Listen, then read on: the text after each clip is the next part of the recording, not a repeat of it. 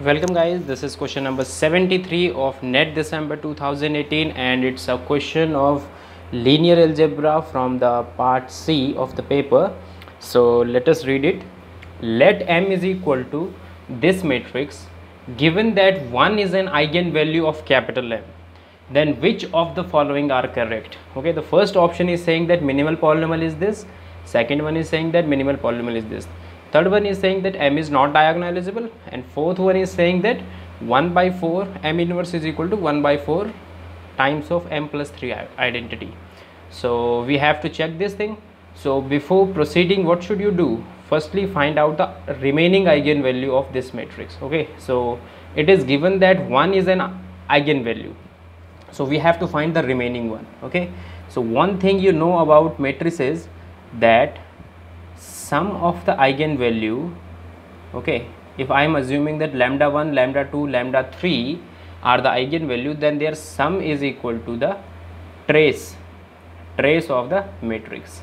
And another thing that you know is that lambda 2 multiplied with lambda 3 will give you the determinant of the matrix. Okay, so these two things you already know. Now it is given that 1 is an eigenvalue, so these two things will imply that lambda 2 plus lambda 3 is equal to minus 3, and lambda 2 dot lambda 3 is equal to minus 4. Okay, so what you have to do, you have to solve this system. Okay, so just solve this system, you will get to know that lambda 2 is 1 and lambda 3 is 4. Okay, so you have two repeated eigenvalue. Okay, so it is given to you that 1 is already an eigenvalue and you got 1 and 4 as your eigenvalue. So this is your eigenvalue. Okay, so these are your eigenvalues. Now what you have to do in the question, you have to find the minimal polynomial. Okay, so before going to the minimal polynomial, I will firstly suggest to do the option third. Okay, so if you try the option third, so before trying option third, you should remember these two notes. Okay, so the first note says that if all the eigenvalues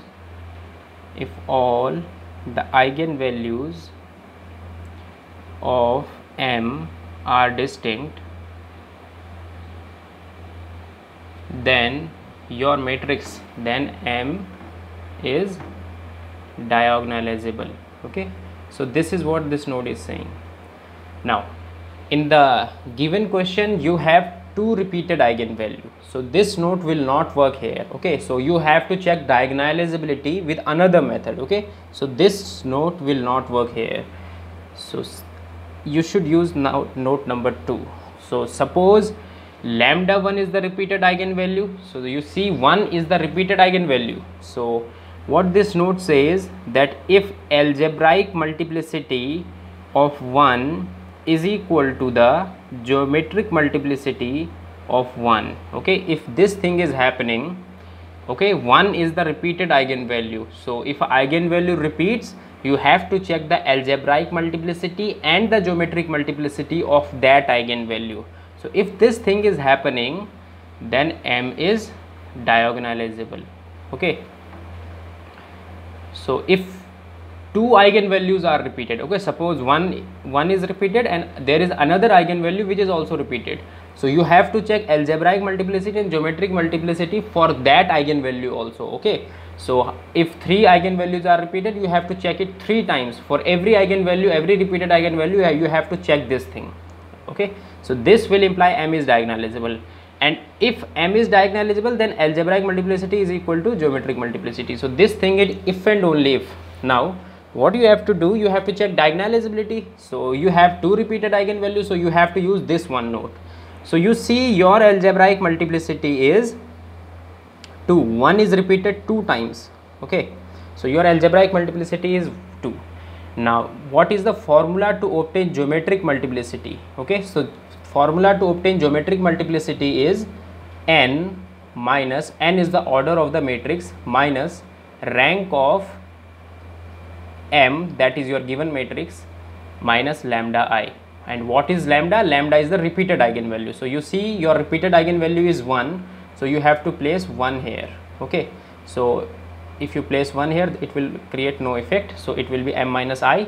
Now what is your n? N is 3 in this case, so you have to find this thing. Okay, so if you find this thing, then just find this rank. Okay, just subtract m identity from this M matrix. So firstly calculate M matrix and then find the rank of that matrix, then you will get to know that this thing is 3 minus 2 and which is equal to 1. So from these two things, what you are concluding, that your algebraic multiplicity is not equal to geometric multiplicity. Now this note is if and only if note, that means if they are not equal, then you can conclude that M is not diagonalizable. Okay, so this is what you can conclude. So third is correct. Now what first option is saying that M is diagonalizable. No, not first option is saying that the minimal polynomial is this thing. Okay, so if you have studied Jordan canonical form in linear algebra, okay, so if you haven't studied it, so just go through your book and just study it, that how to write the Jordan canonical form of any given matrix. Okay, so if you have studied that, so supposing 1 is true, okay, I am assuming that you know Jordan canonical form. I am not going to explain it here, so just go through your books or notes, whatever you have, and then just study the Jordan canonical form, because it's very important to study Jordan canonical form. It will be very difficult, okay, to find the minimal polynomial of this thing. Okay, it will be very difficult because you cannot calculate the minimal polynomial that much easy way. Okay, of course you can calculate, but it will take about 5 to 6 minutes to calculate this thing, and for the exam purpose you cannot give more than 3 or to 4 minutes to any question. Okay, so this question will take about 10 minutes if you don't know Jordan canonical form. So I will suggest you that you have to study that thing. Okay, so suppose 1 is true, that means minimal polynomial of your capital M matrix is given by x minus 1 into x plus 4. Okay, so if you have studied this thing, Jordan canonical form, so you see your characteristic polynomial will be from these eigenvalue. What you can write? You can write your characteristic polynomial to be x minus lambda 1 into x minus lambda 2 into x minus lambda 3. Okay, this is the way to write characteristic polynomial if you know the eigenvalues. Now you see lambda 1 and lambda 2 are equal, so it will be x minus 1 to the whole square. Okay, and this thing will be x minus 4. So from this thing, okay, I'm sorry, there's a, it should be minus 4 here. Okay, so eigenvalue should be minus 4 here. So eigenvalue is minus 4, that's why plus is coming here.